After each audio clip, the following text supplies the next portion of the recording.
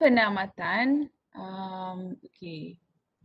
Dalam penamatan ni, dia ada beberapa benda yang kita perlu fokus. Contohnya imbas kembali. That means kita buat rumusan setiap sesi yang kita telah lakukan dari sesi pertama, kedua, setiap kita recap sesi pertama apa kita buat, sesi kedua apa kita buat.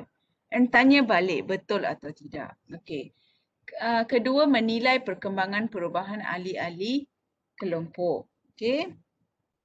Lepas tu menyelesaikan urusan-urusan yang tidak selesai. Memberikan maklum balas. Maksud di sini M balas tu maklum balas. Menangani selamat tinggal. Menangani maksudnya di sini macam bila grup tu dah jelekit, kita rasa macam berat sangat nak berpisah. Tell the group they can keep in touch here and there. If they want, they can have a little WhatsApp group. Sekarang ada WhatsApp kan, kita boleh ada WhatsApp group. And then kita boleh ada little sharing, informal sharing. Jika rasa group tu rasa macam this is the best group, this is the best friends, kalau tak jumpa lagi nak buat macam mana. Okay, sesi ditamatkan in terms of perbincangan sesi counseling sahaja. Tapi group nak ada macam informal, nak teruskan dia punya persahabatan semua-semua tu, that's up to them. That nothing to do with kerahsiaan atau etika counseling. Merancang untuk sesi susulan. Okay. If group mempunyai masalah lain dan they wanted to discuss again, then we need to form different group daripada group yang asal dan mula daripada sesi yang pertama. Okay. Now, tujuan dan matlamat penamatan ini satu kepada ahli kelompok itu sendiri, kedua kepada ketua kelompok itu sendiri. Matlamannya untuk menumpukan perkembangan dan peningkatan bagi setiap ahli kelompok, alright? Now, isu penamatan ini senang sahaja. Mereka datang, kelompok datang dengan satu objektif dan isu atau perkara yang hendak dibincangkan. Bila perkara itu telah dibincangkan dan kita membantu kelompok mencari satu jalan penyelesaian dan kelompok rasa lepas ni tak ada apa benda, isu itu telah bukan apa benda tak ada dibincangkan. Ada banyak benda dibincangkan tapi persetujuan isu yang hendak dibincangkan hari itu telah selesai dibincangkan dan telah selesai ditangani. Makanya grup itu selesai. Kalau isu baru kita tubuh grup yang sama tapi dengan sesi isu baru. That means dia kena ulang semula. Okay. Now, persediaan untuk penamatan. Di sini tadi masa permulaan tu kita kena sediakan juga kita kena sediakan kelompok itu kepada permulaan sebab dia baru, dia ada persahabatan ataupun hubungan yang renggang. Tapi dalam kelompok ni sekarang dia dah jelekit tau. Dia nak berpisah tu macam dia rasa beratnya. Okay.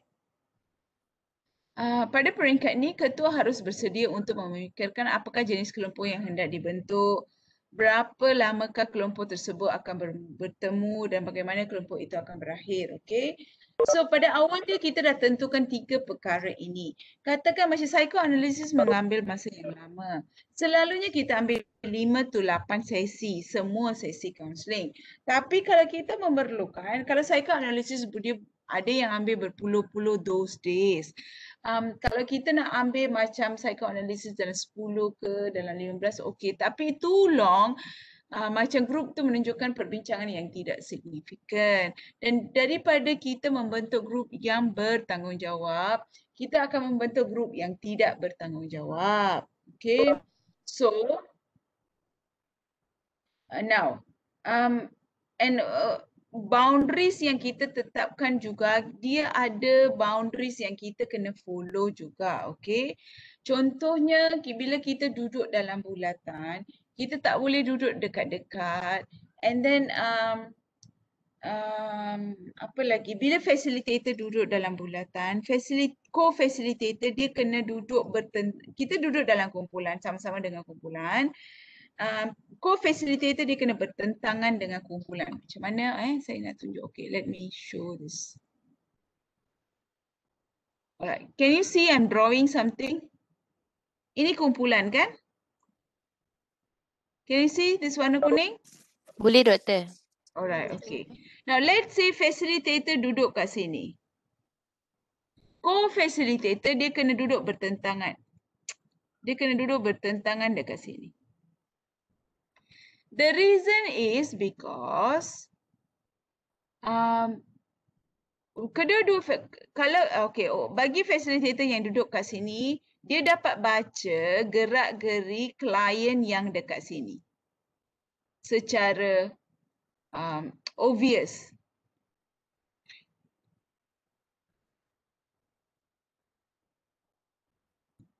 Okay, secara obvious.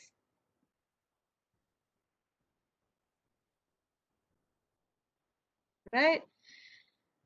Sini bukan dia tak boleh baca yang bawah ni 180 boleh, tapi mungkin kita boleh terlepas pandang. Therefore, bila co-facilitator, facilitator kedua duduk dekat sini, dia akan membantu kita baca kumpulan gerak-geri klien kat sini.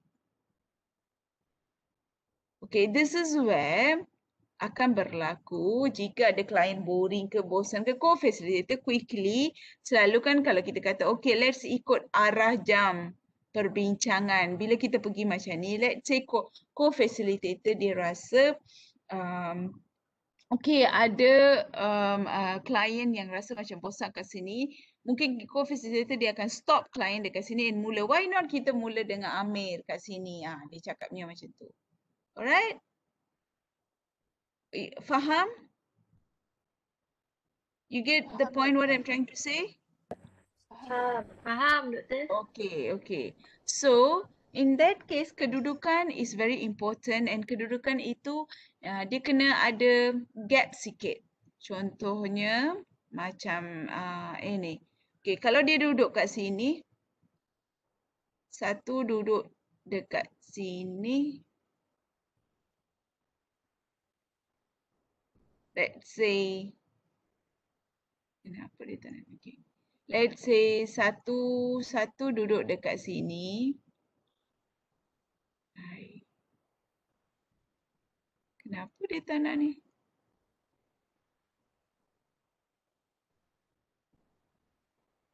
I'll start again.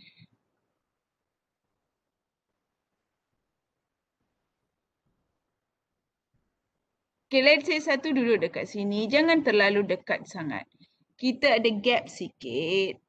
Seorang duduk sebab kita nak bagi dia keselesaian. Actually, this 1 meter bukan saja untuk COVID tau. Anything kita duduk, this distance of 1 meter is very good. Sebab tu, bila kita berdiri ke, kita buat perbarisan, kita kata tolong depa tangan. Betul tak? Kiri kanan. So the space is depa tangan satu, depa adalah 1 meter. Do you agree with me?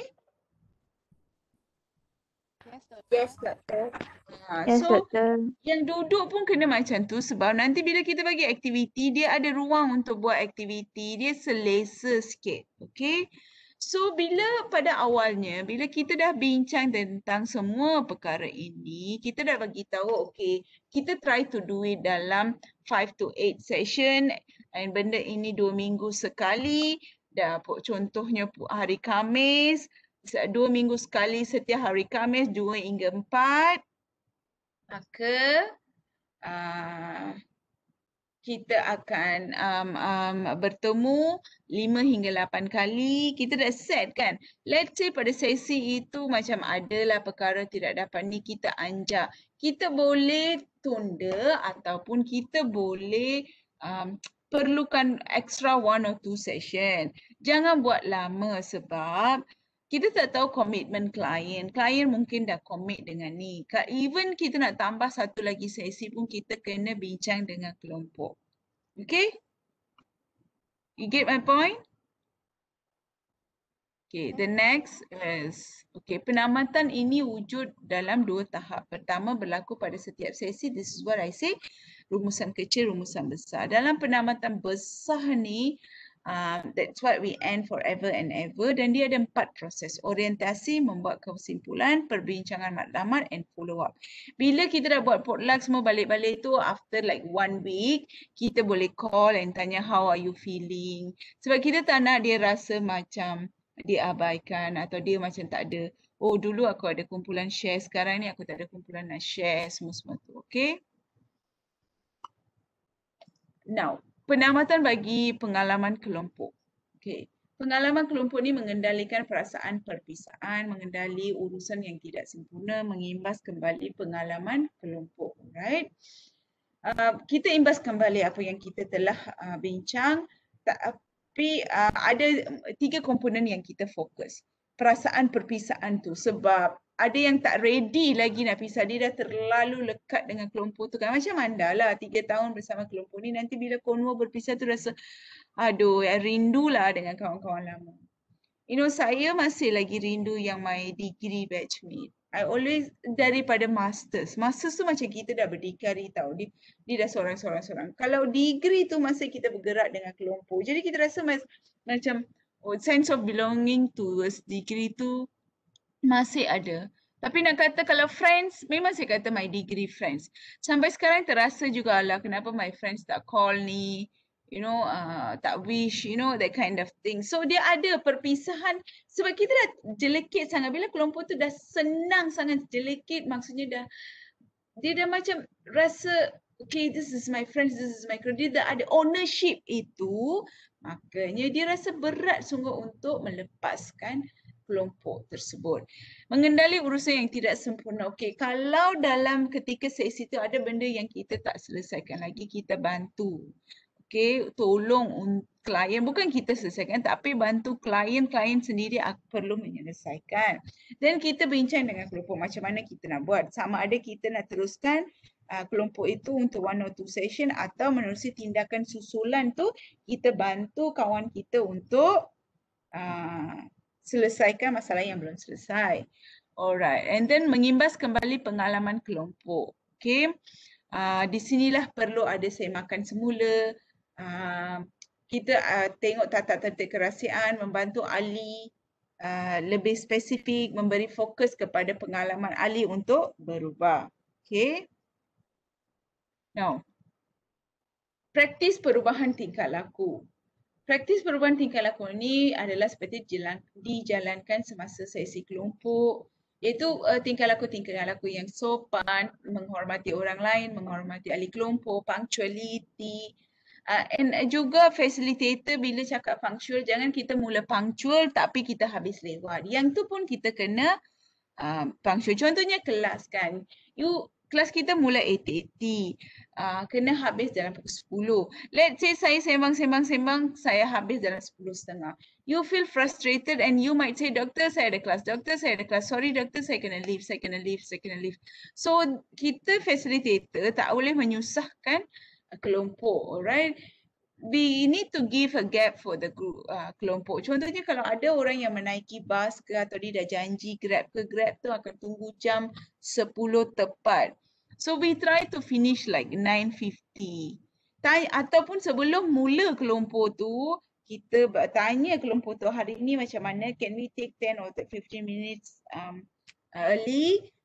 late, supaya kalaulah habis benda tu habis, saya cuba habiskan on time. Kalau terlewat sikit-sikit boleh ke, ada dah janji ke apa, kita mendapatkan kepastian.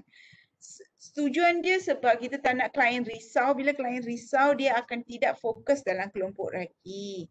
And dia macam dah tahu macam kelompok ni tak sesuai dah. Lepas tu, kedua meminta ahli melihat dalam diri. Okay, kita sendiri ajak ahli melihat, baca tentang karakter mereka.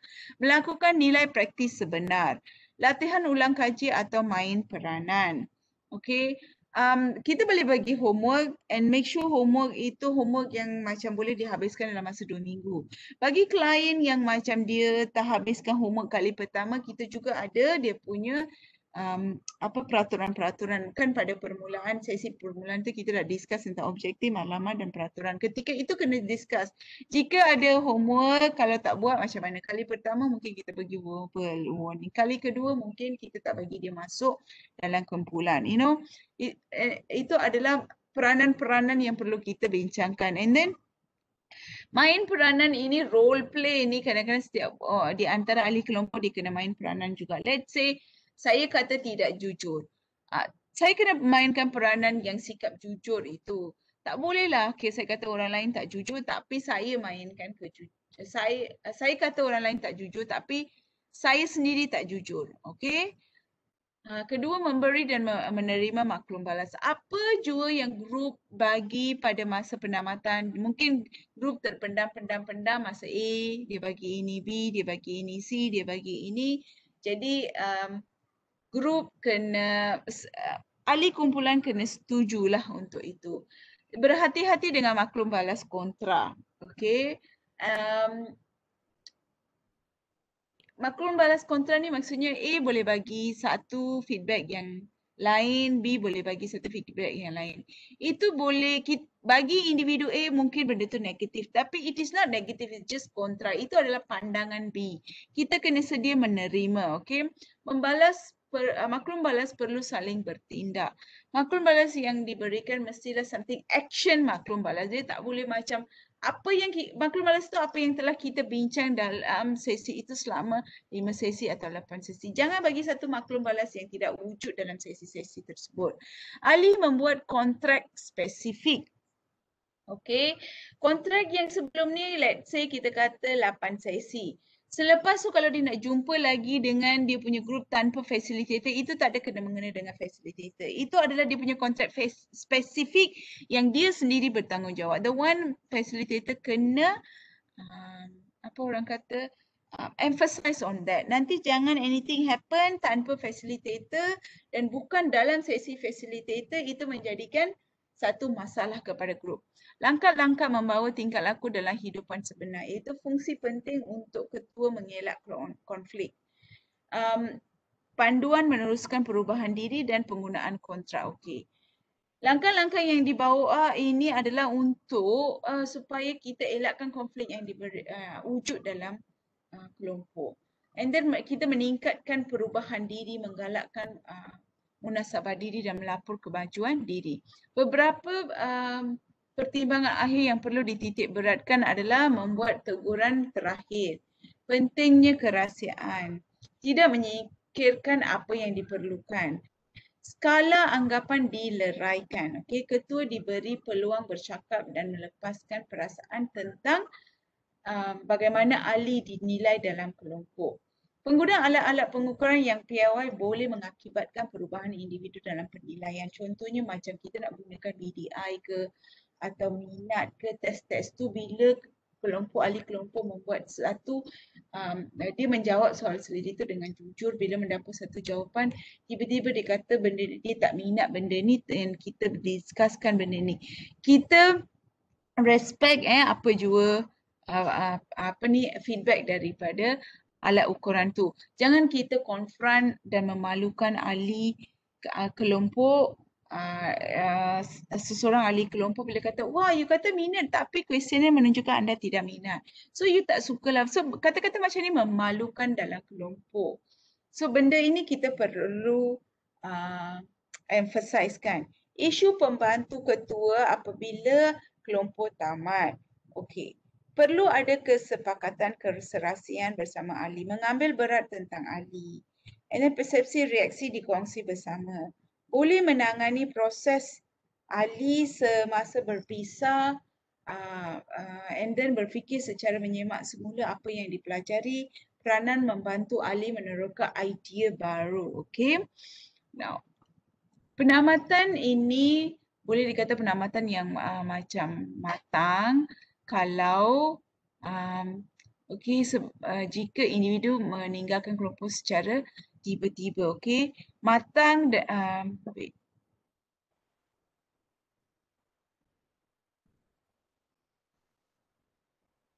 one second.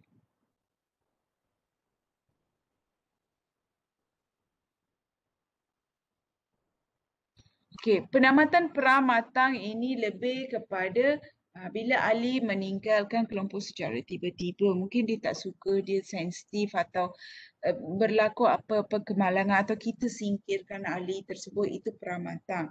Untuk mencegah pramatang ini, facilitator selalu memainkan peranan supaya kelompok perlu bermula dan tamat sesi tepat pada masa. This is what I call that klien mungkin sensitif atau mungkin dia ada isu lain atau dia perlu ada aktiviti lain. Sebab itu masa komitmen dia tu 2 to 4, kalau itulah komitmen, kita kena habiskan dalam waktu itu. Perlu memberi komitmen untuk menghadiri sesi, ahli perlu dilayan secara profesional, isu individu kelompok perlu dibincangkan secara jelas, ringkas. Peringatan perlu disampaikan kepada ahli sekiranya berlaku waktu senggang antara dua sesi. Okey, prosedur penamatan-peramatan. Ketua atau ahli kelompok perlu memberitahu kelompok tersebut meninggalkan kelompok. Ketua perlu membincangkan perkara-perkara kelompok yang akan dihadapi oleh ahli sekiranya ahli keluar dari kelompok lebih awal. Ahli kelompok perlu dibantu untuk menyedari apa yang perlu capai dalam kelompok. T ini adalah langkah positif. Langkah positif untuk membina di pencapaian di masa hadapan, memberi maklum balas. Penamatan sesi kaunseling ini, format dia, cara menamakan sesi adalah rumusan dari setiap ahli kelompok, rumusan daripada ketua kelompok dan tindak balas maklum balas daripada kelompok itu sendiri. Buat lagi satu pusingan, and then dias ini secara dua orang maklum balas, dua orang buat aktiviti, 2 orang, 3 orang, 4 orang dan kelompok. Lepas tu kalau boleh kita sediakan satu maklum balas bertulis apa pandangan mereka dan lain-lain, seperti kalau ada tugasan homework, dia boleh hantar kad ke, thank you card ke, all those stuff. Benda ni tak semestinya untuk sesi sahaja. Kadang-kadang kita pergi jumpa doktor ke, you dengan saya ke, kadang-kadang ada klien hantar kad terima kasih, all those. Itu adalah penghargaan dan juga macam menunjukkan sesi penamatan yang memberikan maklum balas. When they give you a thank you card, bukan dia nak membodek sahaja, tapi dia betul-betul rasa menghargai what we have done. That's why they give. Sebab tu saya tak menerima, kalaulah dalam pengajaran saya tak menerima apa-apa dalam proses pengajaran. If you dah habis semua towards the end, you nak pergi, lepas you dapat markah semua, you nak bagi, then saya terima. But semasa itu selalunya saya tak terima. Alright. Rumusan ahli kelompok. Okay. Now, setiap ahli diberi peluang untuk membuat rumusan. And rumusan itu boleh diberi masa 10 minit ke 5 minit. Rumusan dari ketua kelompok di sini reaksi dan pendapat peribadi tentang apa yang berlaku dalam kelompok. Rumusan merangkumi sejauh mana ahli dapat bincang mengenai sesuatu topik, kesanggupan ahli memberi kritikan negatif atau positif, interaksi sesama ahli, kesanggupan ahli berbincang topik yang kontroversi. Okey, respon pusingan. Respon pusingan ini kita kena, bila ahli bergilir-gilir bagi pandangan atau respon maklum balas, kita kena hormat dan ambil note what is the positive and negative. Jangan macam kita rasa apa yang kita buat semuanya positif, yang kita buat semuanya negatif. Okey, diarts di sini adalah ahli berpasangan dalam kumpulan kecil. Okay. Kumpulan kecil berdua, diart selalunya berdua, triart selalunya bertiga. Biar mereka discuss dalam dua-dua. Dua-dua itu boleh kita pusing-pusing. Dua-dua itu tak semestinya bincang tentang sesi saja. Mereka boleh bincang di antara mereka. How I find about you, how you find about me in the kelompok. So kita boleh gile-gile, bagi dia 5 minit dengan orang-orang ahli kelompok yang lain. Okey, maklum balas bertulis ini ahli diminta menulis reaksi, pandangan atau log catatan. Semua ini boleh membantu kita untuk rekodkan kerahsiaan. Dan bila kerahsiaan terbongkar, maka ini merupakan evidence. Benda ini juga boleh dibuat dalam bentuk muzik atau lukisan atau video, macam-macam kita boleh buat. Sesi susulan atau sesi post group, okay. Kita nak follow up group ini selepas 3 hingga 6 bulan. Kalau hari ini habis, contohnya April habis, I start in May, June, July, then I start with follow up. Bagi mereka independent for at least minimum 3 months, then ask what is going on. Supaya kita macam keep in touch and juga 3 bulan tu klien kita nak tengok klien boleh independen atau tidak. Dia boleh berdikari atau tidak. Fungsi ketua selepas penamatan adalah kita still menawarkan konsultasi up to them. Dia nak datang secara kelompok atau secara individu, dia nak datang semuka atau secara online. Lepas tu mencari bahan rujukan untuk ahli yang memerlukan rundingan lebih lanjut. Menggalakkan ahli mencari sokongan dan cabaran. Membina beberapa pendekatan untuk menilai hasil kelompok. Pertemuan dengan membantu kelompok. Menyusun beberapa penilaian postdoc untuk melihat kesan jangka panjang. Kesimpulan di sini adalah peranan ketua agar pastikan ahli mendapat faedah hasil dari penyertaan dalam kelompok. Ukuran dilihat pada perubahan berlaku, pemikiran, sikap, tingkah laku dan personality. Right? Any question about penamatan? And setiap kali, okay, let me show you video. Setiap kali dalam setiap sesi ada penamatan kecil kan? Okay, always I'll do, saya pegang tangan macam ni. Okay, setiap ahli kelompok. Kalau kita sama gender dan juga ahli kelompok rasa nak pegang. Kalau dia rasa tak suka pegang atau different gender, what we can do, kita pegang macam ni, okay, dengan pen, tak sentuh.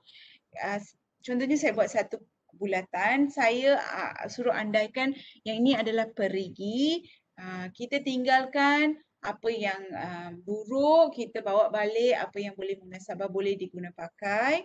And then semua kerahsiaan kita kebumikan di sini, yang buruk kita kebumikan, yang baik kita teladankan. And dengan ini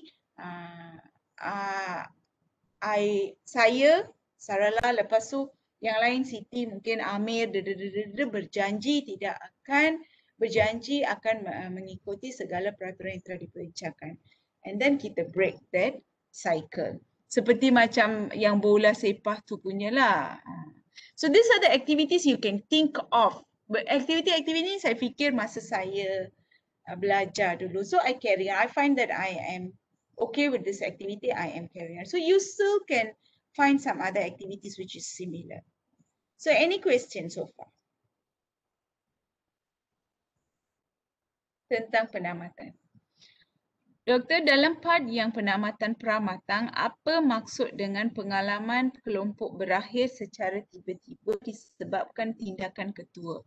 Okey, jika ketua membincangkan tentang isu-isu sensitif atau ketua tidak memberikan menghormati klien atau ketua tidak ketua bias, bila kelompok rasa kelompok ini tidak selamat lagi, dia ada isu-isu sensitif, jadi dia akan tinggalkan kelompok itu macam tu. Itu yang kita kata pramatang. Itu satu. Itu bagi pihak pada ketua. Kalau tiba-tiba something happen, contohnya ada di antara ahli kelompok yang cedera, terlibat dalam kemalangan jalan raya dan dia perlukan rehat 2 bulan. So kita boleh menamakan kelompok atau menunda kelompok untuk 2 bulan tu dengan persetujuan ahli kelompok yang lain. Tapi jika mempunyai isu yang sangat-sangat yang perlu diselesaikan oleh ahli kelompok lain, kita boleh bawa isu itu secara individu, buat sesi dengan individu. Tapi kalau dikata tidak, saya nak bincang dalam kelompok juga, so dengan persetujuan ahli yang sedang rehat tu, kita still carry on with the kelompok. You get my point? That is pramatang. Okay. Selalunya isu-isu sensitif lah. Tiba-tiba kelompok rasa, salah seorang ahli kelompok rasa tak sesuai. Facilitator ni tak sesuai. Macam anda lah. Bila saya ajar-ajar mula-mula okey. Tiba-tiba rasa Dr. Sarala ni, saya tak sukalah macam tadi saya dah tegur. Bila dah ada banyak teguran, you rasa Dr. Sarala ni susah lah. Dia suka marah-marah aje. Jadi you tak suka saya, so you want to leave. Macam itulah. Okay? Any other question?